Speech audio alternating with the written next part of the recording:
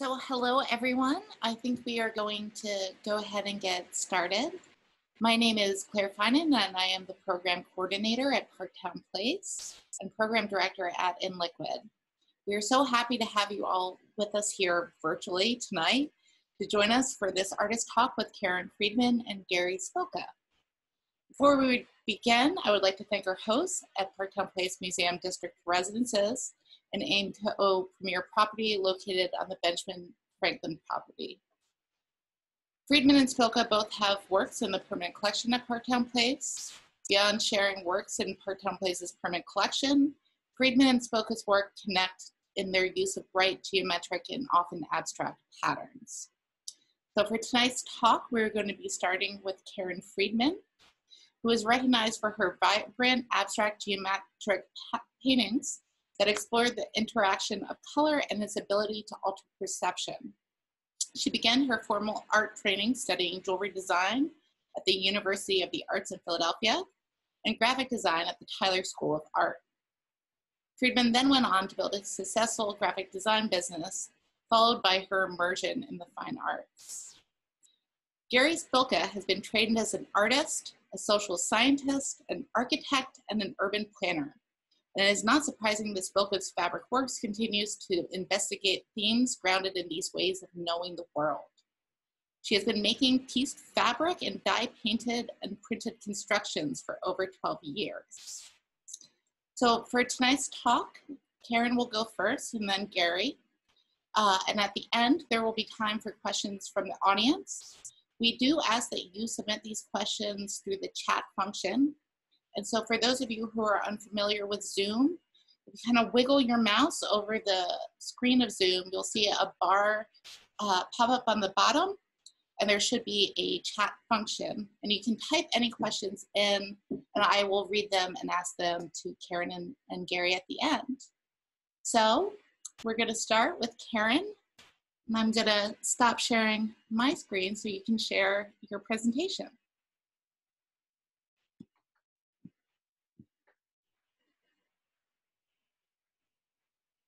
Hello. Wait a minute. Why did that? Hi. Welcome. And obviously, I'm Karen Freedman. I never picked up a paintbrush until I was in my late 40s.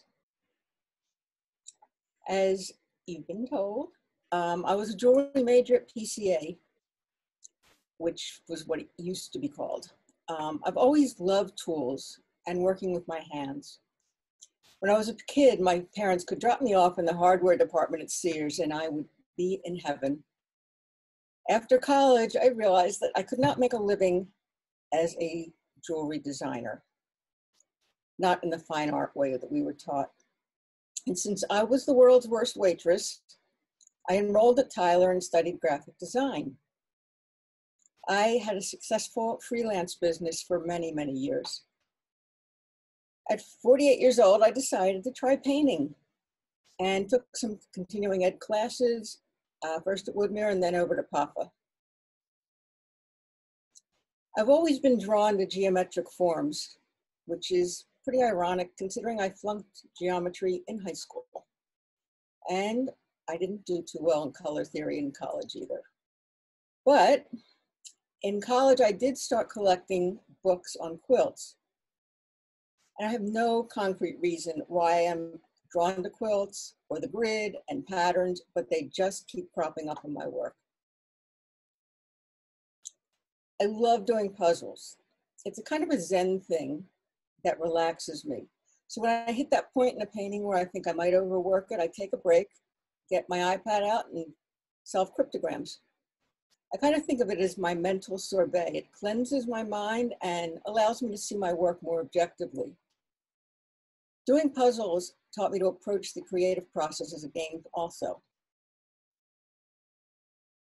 I actually never expected to be anything more than a housewife who paints, but that's not what happened. When my work started to get noticed, I began to apply to juried shows and showing in group exhibitions. I also thought it would be a good idea to learn the business side of art, so I took a job as a gallery assistant at a gallery in Old City. It was there that I discovered encaustic. We represented an artist who worked in encaustic, and I just loved it. I fell in love with it. It checked all my boxes. I could paint, I could work with color, and I got to use tools. So I could scrape it, I could smooth it, I could layer it. I think it's an incredibly versatile and sensual medium. It exudes the warmth and translucency that begs you to touch it. It shows that I've noticed people with their hands at their side, quivering, controlling the urge to touch the painting. Now, for those who aren't familiar with encaustic, it is a wax-based paint made up of beeswax, resin, and pigment. It's kept on a molten palette, a heated palette, and applied to an absorbent surface. Then you reheat it so that the layer you just put down fuses to the layer underneath it. Otherwise, the whole painting would start flaking off like phyllo dough. When I first began to take myself seriously as a working artist, I knew it was important to develop a continuity in the work, to create a series. But it took me a while to grasp the whole concept of a series. How do you do the same thing over and over and not get bored? I did figure it out, and now I wouldn't work any other way. Instead of finding it constraining, I find it freeing. I challenge myself to explore the crap out of it and then push it as far as I can. That's where the game begins for me. I spent a few years painting mostly organic work while playing around with encaustic. But my first series was born when I finally found my voice and the grid with my reclamation series. A foreword or preface. A majority of the encaustic paintings that you are going to see here are all wax. There are no collage inlays or anything like that. So the reclamation series was originally inspired by pixelated images. So in addition to the combination of hard edge and organic elements, I was also interested in exploring the characteristics of encaustic in a way I had never seen done before. I wanted to create work that would showcase the inherent qualities of the medium. The way it interacted and refracted light, the way it creates depth, exudes warmth, and its luminosity. I wanted the medium to be as much a part of the painting as the imagery and the composition and the palette that I chose. Installation in my powder room.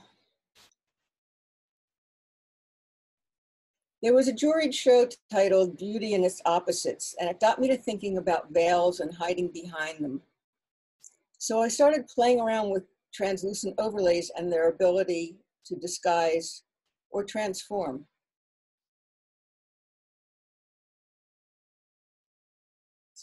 Installation at James Oliver Gallery in 2009. After a few years with the reclamation series, I felt I had said all there was to say about what I was doing, and I was looking for something new to explore. The kaleidoscopical series was my response to submit work for a juried exhibition, here we go again, whose theme was the honeybee. At that time, I was just beginning to explore symmetrical repetitions. I decided to interpret the exhibition's theme by using a hexagonal repeat, which was inspired by the beehive and the honeycomb. The series was originally titled Ruche, which is French for beehive. But every time somebody looked at one of the paintings, they would say, oh, it looks like a kaleidoscope. And so I renamed the series because I figured if that's what people were going to call it, that's what they were going to Google. And I did keep the word ruche in the painting titles though. I've always been surprised at how I see people with their noses like 3 inches from the face of a painting. As a result, it became important for me to create work that would read differently when viewed up close or at a distance. Yet, when I first saw the thumbnail of this painting, it was like I had to do a double take because I thought, that's not the painting, because there was an entirely different painting there. The shift in perception was entirely the result of scale and the way the colors interacted with the pattern. That observation inspired the 4 criterion for kaleidoscopical. The paintings had to be different close up and far away. They had to be generated from a single pattern. They must appear different when viewed together. And I had to do all of that strictly through the interaction of color. All of these paintings are based on use the same pattern. I hope that the large and small images in each of the slides here replicates the experience of standing close up or far away from the painting. Within the series, I've created groups of paintings, and the paintings in each of those groups share a pattern. This was my favorite pattern, though, and most of my paintings are with this one. This is installation at James Gallery in Pittsburgh in 2013.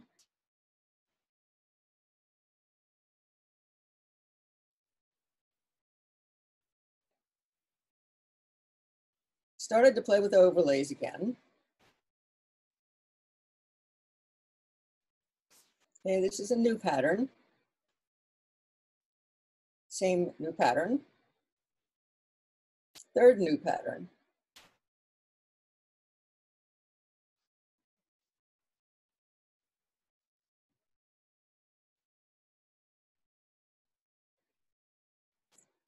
With the kaleidoscopical series, I began using my computer to sketch and develop my patterns. I found it so much faster to experiment with the interactions of color that way. I also needed to use it to create the stencils of the patterns that I use to apply the encaustic. This is the pattern of that first group of paintings that I showed you. So each painting needs about 6 or 7 stencils. Once I divided the original matrix, excuse me, into individual stencils, I would send each layer to a cutter plotter that would cut the stencils out of Mylar. Mylar is able to withstand the heat needed to fuse each layer of encaustic to the previous layer.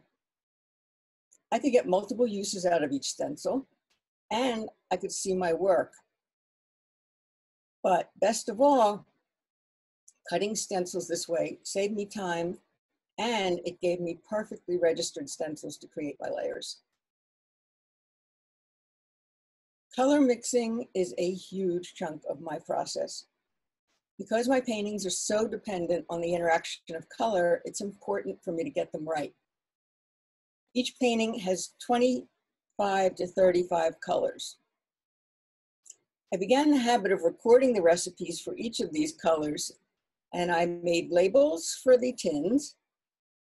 I made a color swatch chart, and most importantly, every color, I made a little cake of the color for every single color in that painting that I file away, so if the painting should become damaged in the future, I can match the color exactly, because I would never ever be able to mix it again.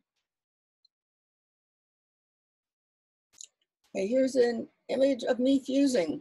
I don't know if you can see, but there's the stencil on top. Okay, the paintings basically have 2 layers. This is a finished first layer with the elements that I laid down with the stencil. And here's a detail to maybe you'll see more dimension that way. This was prepared now for the second layer. So I would fill in with clear encaustic and scrape it back till it was really smooth. And this is what happens when things go wrong and you cry. And I don't know why it went wrong.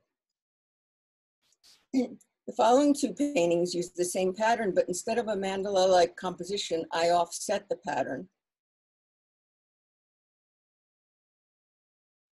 And these are my 2 paintings that are in the permanent collection at Park Towne Place. These share a pattern also. This is a show at Space Gallery in Denver in 2015. So you'll get to see a bit more about scale. The smallest ones are 12 by 12.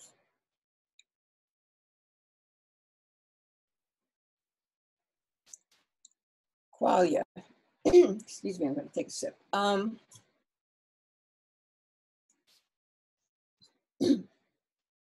came across this word accidentally, but it embodied exactly how I hope my paintings would be experienced.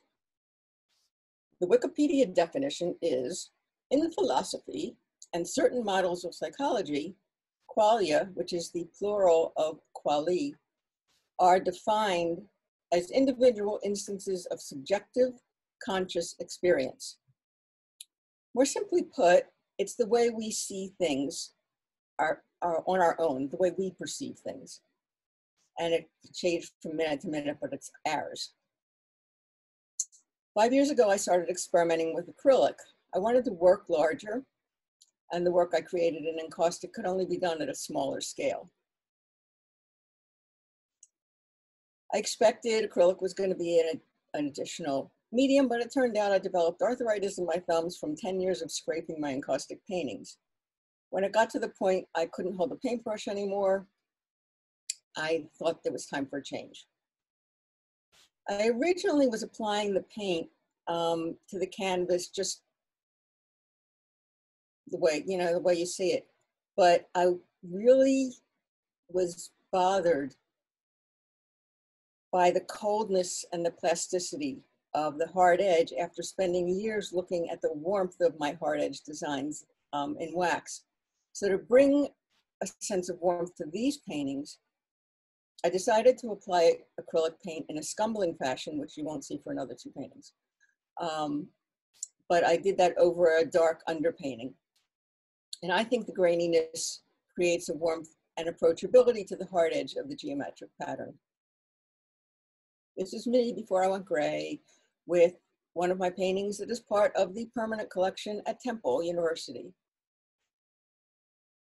Now with the Qualia series, I'm obviously still working with pattern, but without all of the criteria of the kaleidoscopical series. But I am still using the interaction of color to create depth and a push-pull effect. Two other paintings that are part of the permanent collection at Temple University. And probably the first example you see of my scumbling.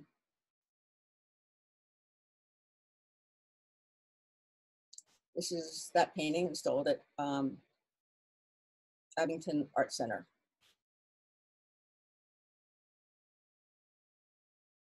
This shows a detail of that. And that is the same pattern, different colors. It's an installation on my studio wall.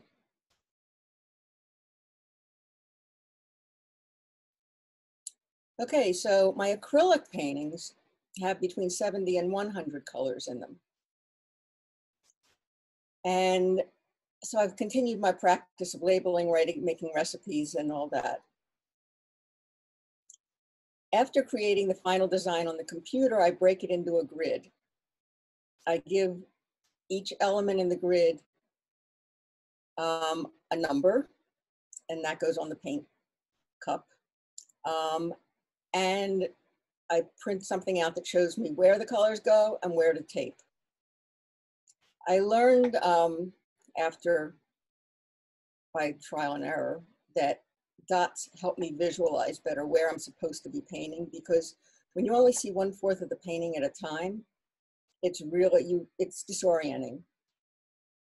And voila, that's the finished painting. This is at Wayne Art Center in 2018.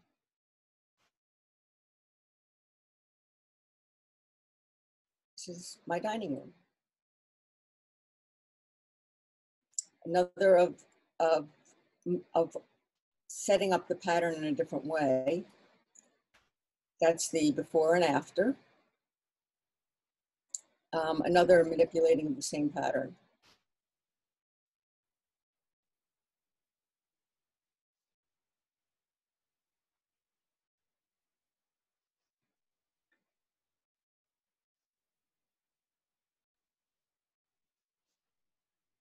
This is my latest show at Space Gallery in 2019. And I created coloring pages for parents that were going crazy during quarantine, and it's available free as a free download from my website. So thank you very much for coming and for listening. I'm done. Thank you so much, Karen. That's great. As a reminder for everyone, if you have any questions for either Karen or Gerri, you can go ahead and use the chat function at the bottom of your screen to type them out, and I will ask them on your behalf at the end of the talk. So next up, we have Gerri Spilka.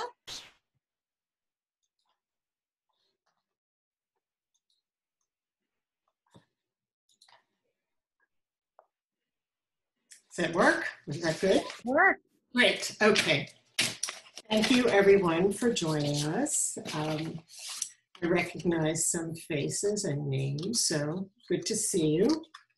Well, I'll tell you a little bit about myself because clearly there's a throughway to the influences of my work. I was born in New York, and I was part of a very large, extended network of people that would get together as a family every weekend. We socialized together, we went away together. It was a lot of people all the time. So people were very important to me at a young age. I was one of these students that was very much a science a freak as a kid. I went to school at a time when science was really getting pumped up. But I also was a really active art student as well.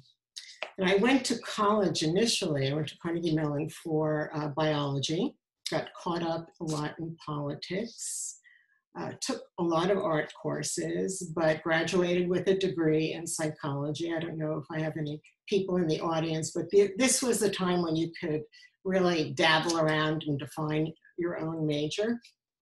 I eventually came to Philadelphia for a master's in clinical psych at Temple, but really put my feet down in architecture and planning after I studied architecture at Penn. Following that, I pursued a career of focusing on urban planning and redevelopment issues, but through the avenues of advising nonprofits and philanthropy across the country.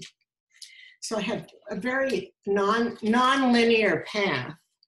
I somehow discovered, I can't even remember how I got into it, I discovered quilts through a friend actually in the early 90s and started working on traditional quilt making, but with a modern twist to it.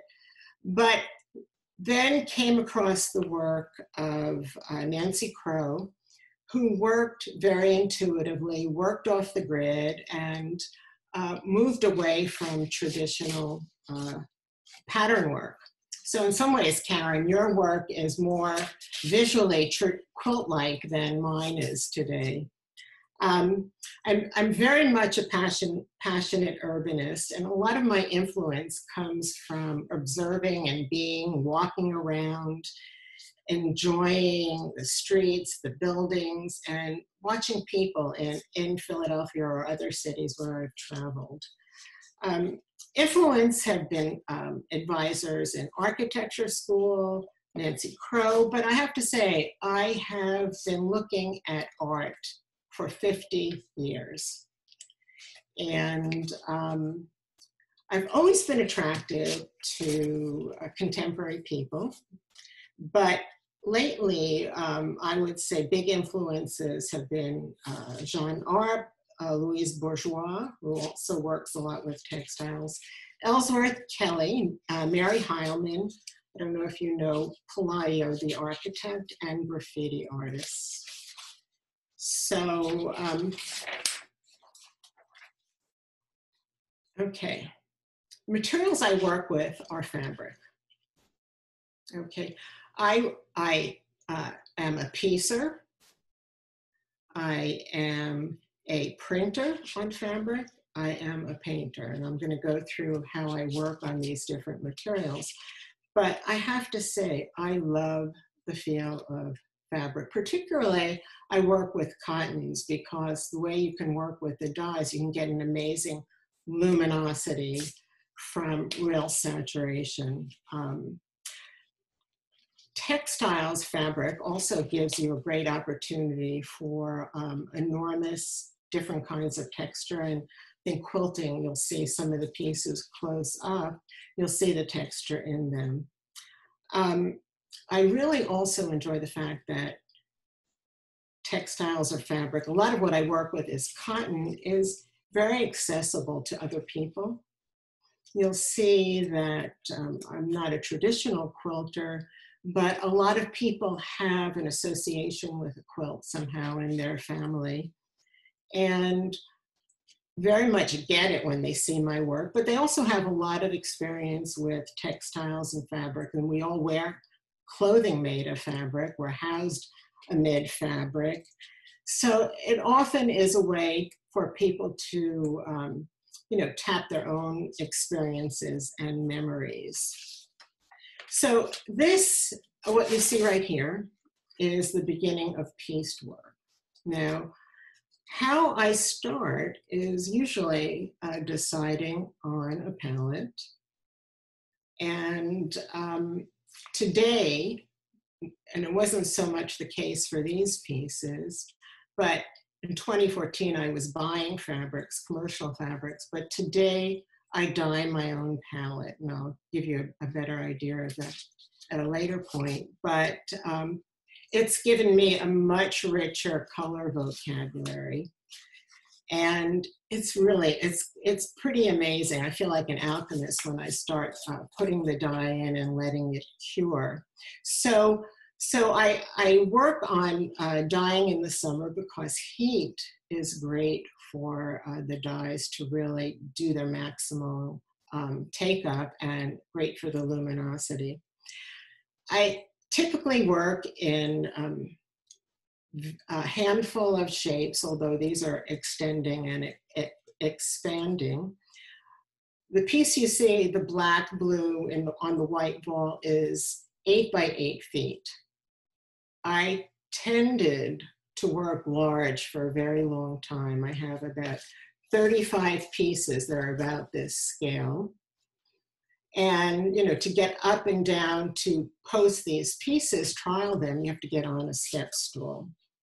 So I trial and error different shapes, different colors, and then move in on the detail. You'll see some of that on the left. I often photograph in between and see what I like. Sometimes I'll move things around and go back to another version. So once it's designed, I'll sew it together. And then I will work with a quilter to quilt it. I do not do the quilting myself. You need a very large machine, and it's extremely repetitive. It's not how I want to spend my time. So I delineate how I want to work with her on it on some photos. So the predominance of my work tends to be piecing. And only did I move to what's known as surface design, printing or painting, about 4 years ago, but I still piece also. Okay. Here's an example of a pieced work. This is 103 inches across by 8 foot high. This is Conversations on Meaning. This is actually recently purchased by the International Quilt Museum and Study Center in Lincoln, Nebraska. This is the piece that is at Park Towne Place. It's actually not the whole thing. The whole piece is 8 by 8, but you can see the texture of the quilting, which is done in a kind of a periwinkle thread on top of the red. It's very tight quilting. Okay, here's an example of printing and painting. Now, the piece up on top left is the size of a table that I work on. I'll stretch a pre-treated piece of fabric on a table that's 8 foot long by 4 feet wide. It's been soaked in soda ash, and I'll print through a silk screen with an impression on it that I've made before. In this case, it's a lattice plastic fencing, and create shapes of one form or another. I use a paint roller and exert a lot of pressure. I don't pull through the screen the way a silk screener would.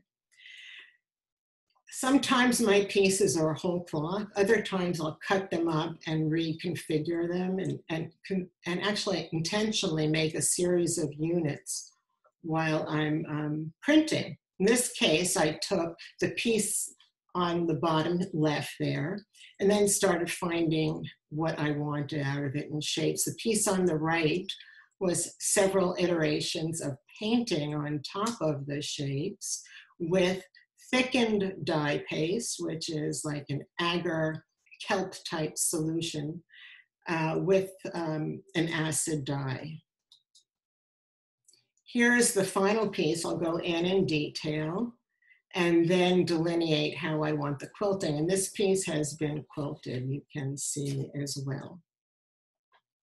So this is 4 feet by 4 feet. And probably painted over several times to get the color intensity. This is an example of just direct painting. And I started this, as you can see, in 4 different pieces.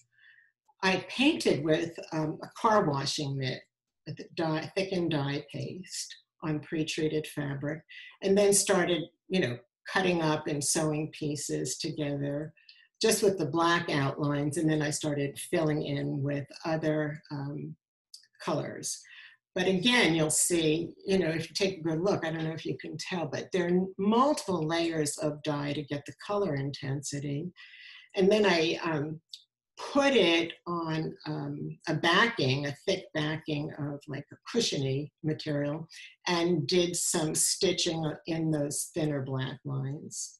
So it's I guess, considered a quilt, but it's really, it's more a different approach.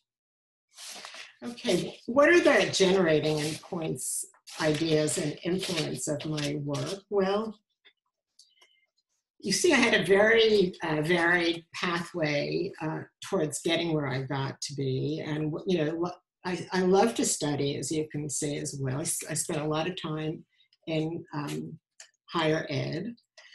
All these points of view, I think, have still stayed with me and influence how I approach my world. So initially, a lot of my work had a lot of landform influences.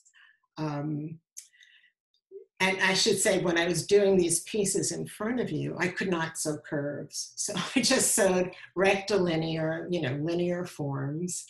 And I think of these as aerial views of maps, even highly influenced by the grid of Philadelphia.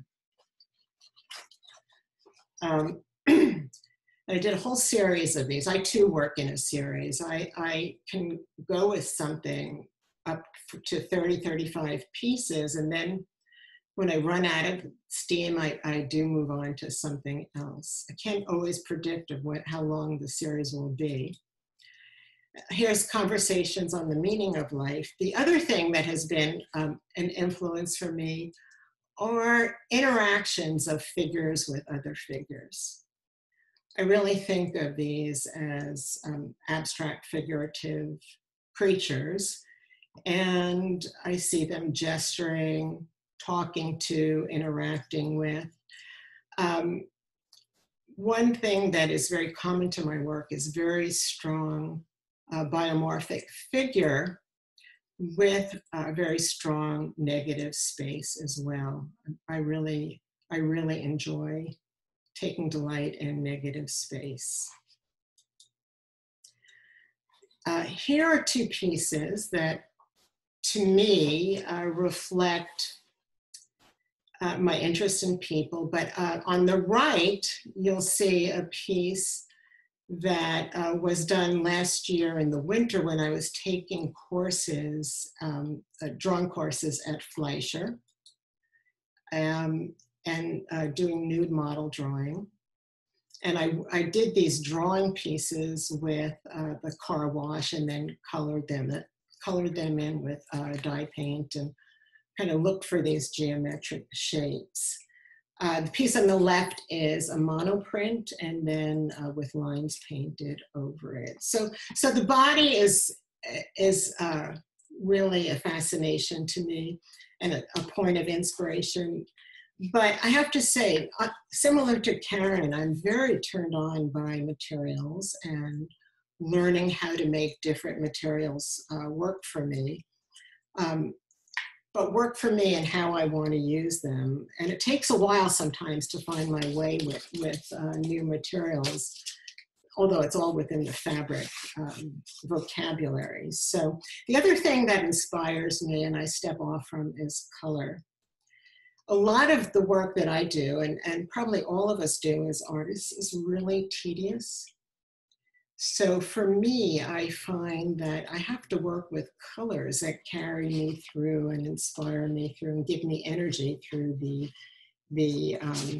tedious, slow, painful process of construction and the making. So what do I want the viewer to experience? Well, I feel everybody comes with their own history and their own perceptions and their own point of view, so I can't predict what the viewer would experience. But I hope I communicate through the scale of some of my work, a deep experience of being in the work and almost a visceral, if not a direct visceral and evocative personal identification of trying to figure out what's going on in there, what are these things or creatures, and really experience the movement and the joy that I have largely in making the work. But you never know what people really come away with. The other thing I should say a lot about my work, I'm a very direct person. I think simply. I try to communicate maybe 2-3 ideas at a time in a piece. When Karen and I were talking about working together in this presentation, we said, well, you know, we do have something experienced. We're mature women in life. We've been through a lot of experiences. And in my opinion, age has a lot of advantages for an artist. I feel an enormous urgency of time in my point right now of being an artist.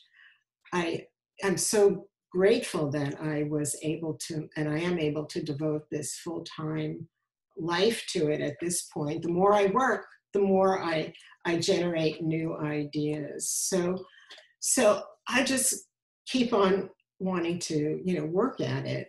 So I think age gives me a sense of urgency and just putting the work out there. I'm less critical. I also consider it play. I'm able to do this in some great space, great studio space right now. And I enjoy just getting down to it. The other thing that I think for me experience has really helped me out with is that I spent 35 years running a business and realizing that I enjoy running a business. So I appreciate the aspect of art business. I enjoy marketing, I enjoy the promotion, I enjoy meeting new people. Presenting my work, figuring out what the value is, and understanding what the art market's about. I'm still figuring it out. But there are advantages to being a little older, but one disadvantage is I don't seem to have the stamina that I did when I was 30, but I do work to keep in shape. I think that's really critical, but and having help when you need it is really something worthwhile to have. So here's another piece. I think, to me, I call this girl on fire, and that's very much how I feel at this phase in my life. So what am I working on now? Well, the pieces that you see in front of me are a collaboration that I happen to really delightfully have with a light artist in upstate New York and the Schweinfurth Arts Center in around the Finger Lake area, just outside of Syracuse. This fellow does lighting for rock stars, but with COVID-19, he had no business for a while, and he approached the head of the museum. He said, well, let's figure out something to do. I can, really bring your work to the outside, and let's try to do something. So there was a month of light windows sponsored by the Holographic Society for the month of June. He said, do you know anybody whose work is very graphic? So they immediately identified me, and this has been up all of May and will be up all of June. It's a rotating exhibit of my work, which moves, dissolves, shifts, and evolves. So it's been a thrill to do this. I've been trying to get my art off the wall because I really do like large scale work. The other thing that came to me was by surprise was I'm participating, actually I have some banners in the reopening of Center City made by the Center City District in Philadelphia.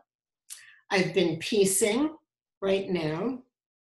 This is an example of my new palette, and this is about 4 by 4 feet. I'm trying to do a lot of different things at one time so they can speak to each other and inform each other. Here's some new pieced work. I'm trying to make some smaller work also that could be more accessible to collectors, because these large pieces really are rather expensive. I've been painting with dye painting. Here are some new series, early series of shapes, and actually just with a brush. And I've been working with some new print approaches, a different stencil, and experimenting with it. Here's some quick and dirty examples. And as I said, this is a great time to be dyeing because the heat of the summer is beneficial for dyeing fabrics. And this is my, I call her Betty, my machine Betty. It's a Maytag washer that I use to dye my fabrics.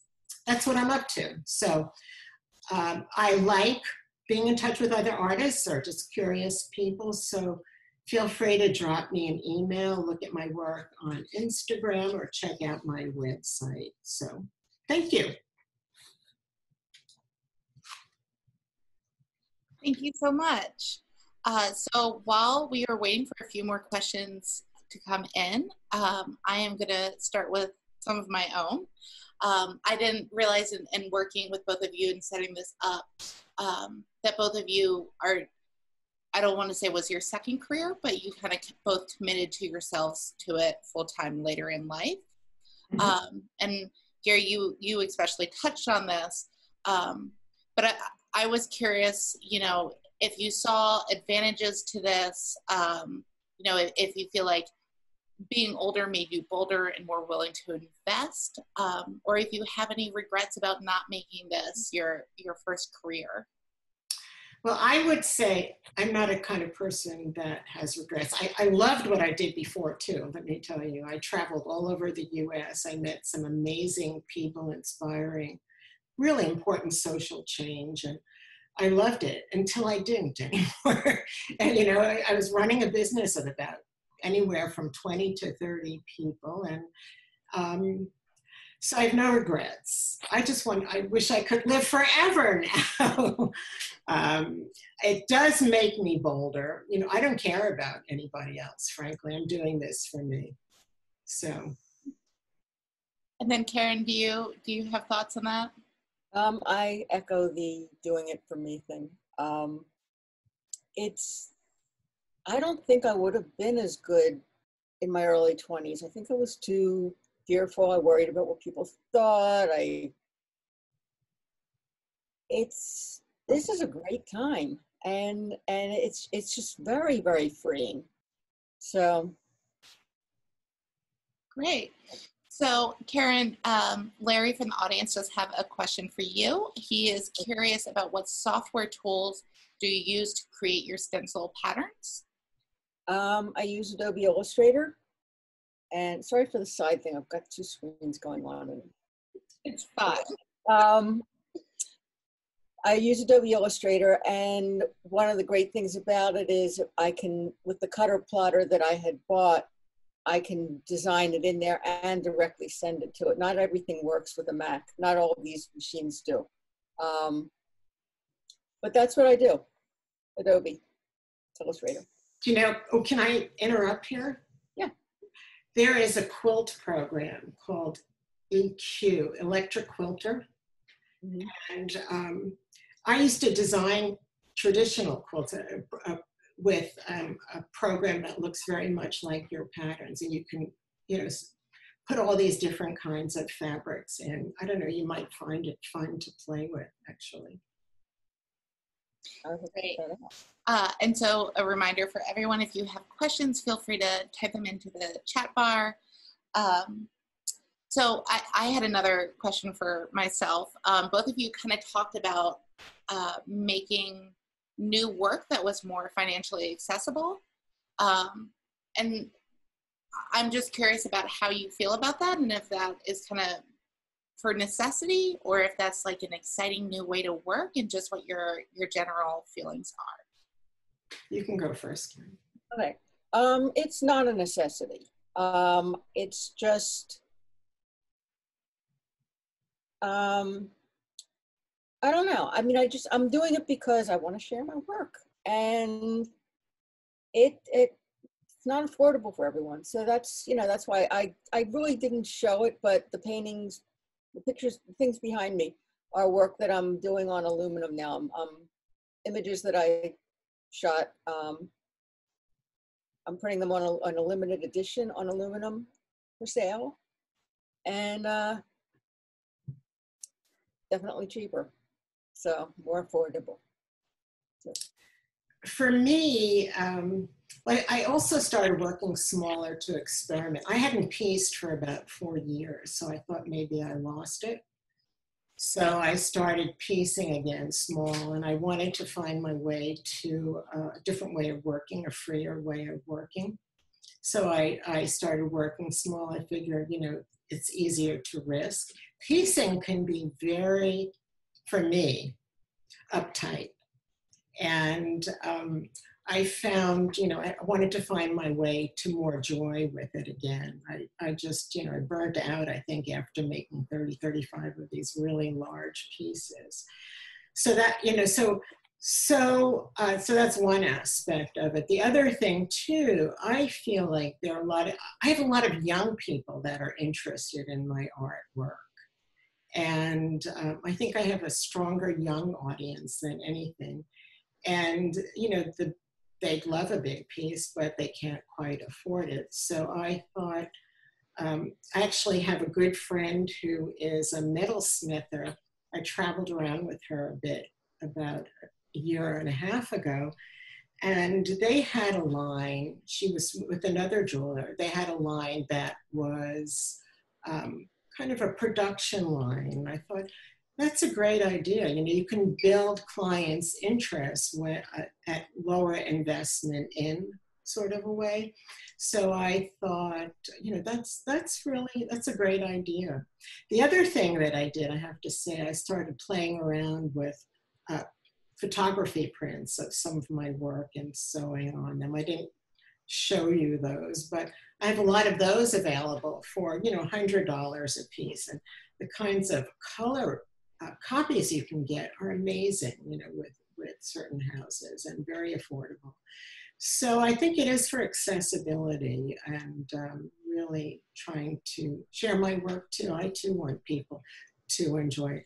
I have so much work, I just want to move it out too. So Gerri, we have a question for you about, since you outsource the quilting process, if that has been difficult with the status of the world in the last few months, and has that adjusted how you've worked on projects? No, because I've been working with someone who's outside of DC for about 12 years. My other quilter is outside of Syracuse. So in order to help the quilter, well, it's a collaboration, really. I have to know the limits of her machine and what her machine can do, what she's good at. There are certain kinds of approaches that I thought someone else is better. So I delineate quite well on a photo. I detail it quite well. I have the overall concept. I detail out specific areas. I say what color threads I want, and do that for each piece. I send them. I just send her the whole package. I send her the tops, and I also make the backs. Sometimes she'll call me in the middle of something, and she said, "What did you mean for this spot?" She'll hold up her computer, and I'll say, "I haven't a clue, I don't remember." Do what you think is best, or I will remember. And we go back and forth. So, and then she'll send them back to me when she's done, and I have to still finish them, do the binding, and it's very labor intensive. So Yeah. So if there are any more questions from the audience, please submit them now. But I would like to thank both of you so much, and again thank Park Towne Place for their support of our art programming, such as this artist talk. And I'm so happy that we can still bring people together virtually in this time where we're all so distant. So thank you, Karen and Gerri, and I think we're going to stop there for this evening. Great. Thank you. Thanks, everyone. Yeah. And yes, of course. Thank you, the audience, for tuning in and tuning in. All right. Bye-bye. Bye. Bye-bye.